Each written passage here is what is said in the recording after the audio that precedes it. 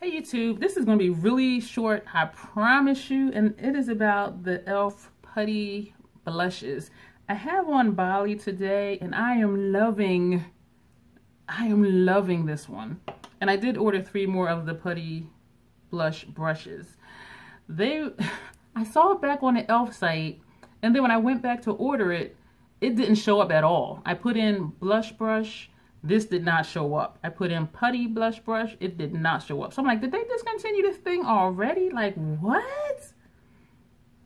And it was sold out, well, out of stock on Ulta's website. So I'm like, did they really discontinue this brush?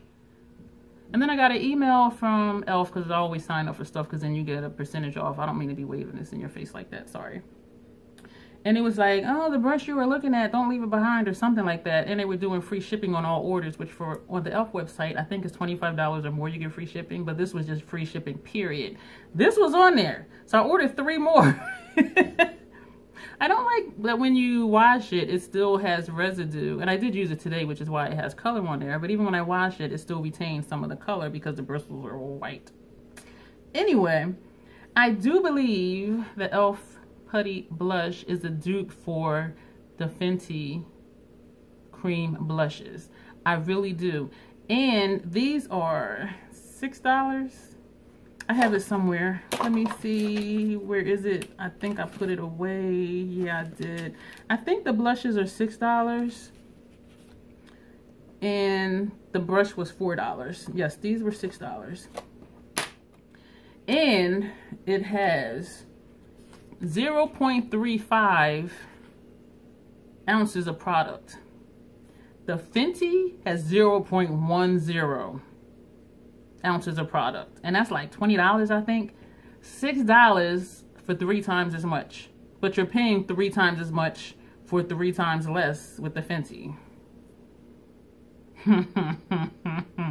Guess what I'm going to be using. And also because it is in a hard plastic jar, I can use all of the product. I do have an allergic reaction to nickel, so anytime whether it's a pressed product or a cream product that's in a pan, when I hit pan, it breaks out the area of my face that I've used that product in. And so this I'm excited about. I don't know if I'll ever even get through it. This entire thing is the product. Let me see where there's not any print. This product goes all the way up to where you see that clear line. This is completely full of product. 0.35 ounces. This is a lot. And I also have Caribbean, and then I ordered Maldives, which is darker than Caribbean. So I'm wondering now, like, is that going to be like way too dark? This is Caribbean. But I'm just really excited about it. I really like them. It goes on really great with this brush, and I'm sure you can use any dual fiber brush or any type of brush you want to, but this to me just gives it a really nice blend, and it blends into my skin tone, that there's no harsh edges.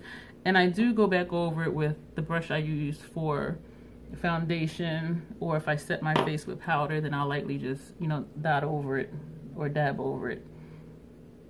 And that does help tone it down some if it's too loud. So I'm not concerned with Caribbean or Maldives being too dark, because then I can still tone it down. But this one is Bali. Oh, I love this color. I love this on me because it looks natural, like a natural flush. And I really like that for those natural, no makeup days. So anyway, if you are looking for a cream blush, Fenty, I love you, girl. But the E.L.F. Putty blush.